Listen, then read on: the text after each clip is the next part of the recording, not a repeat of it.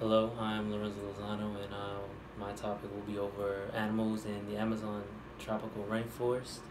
There are many rainforests in the world, but the most exotic one would be the Amazon rainforest, which has some of the most amazing tropical rainforests in the world. Amazon rainforest is located in South America in the top of Brazil. The Amazon rainforest is very humid, hot, and the temperature is very moist for most of the animals and creatures that live there. The temperature is from 85 to 90 degrees temperature. In the top five Amazon rainforest right now that I'll say is the poison dart frog, the spider monkey, the sloth, the jaguar, and the anaconda. All these animals are very unique in their own way and have their own ways to live in the Amazon rainforest. The first one I'm going to start with is the poison dart frog.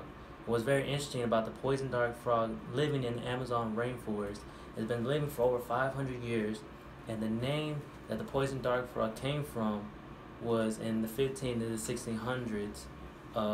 In that era, the Aztec soldiers would take these frogs and they will have a dart, obviously, and they will stab the frogs with it.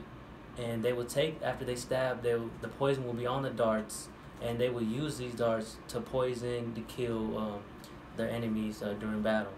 And that's where they got the name, the poison dart frogs, because these frogs are some most brilliant and most beautiful colors, but don't let it fool you. If these frogs poison you, it will kill you within minutes. The next one is the spider monkeys. The spider monkeys, out of all the other monkeys in the world, these monkeys don't have thumbs. Out of all the other monkeys, they have a long, lengthy arms, long tails, and able to move gracefully from branch to branch to tree. They move a lot faster than any other monkeys in the world. They have nimble monkeys that spend most of their time aloft in maintaining a powerful grip on branches, so they spend most of their time in the trees. They weigh about 13 to 14 pounds, and they have very, very long tails that they use a lot to hang from. But it's very interesting about these monkeys that they don't have thumbs, and they have most powerful grips, and that can very strengthily destroy any predator that attacks them. The next one is the sloth. Now, the sloth isn't, the most amazing creature to look at. What was very interesting about the sloth is that I found that they're very amazing swimmers. Very, very amazing swimmers, even though they spend most of their time in the tree. They also have a very powerful grip.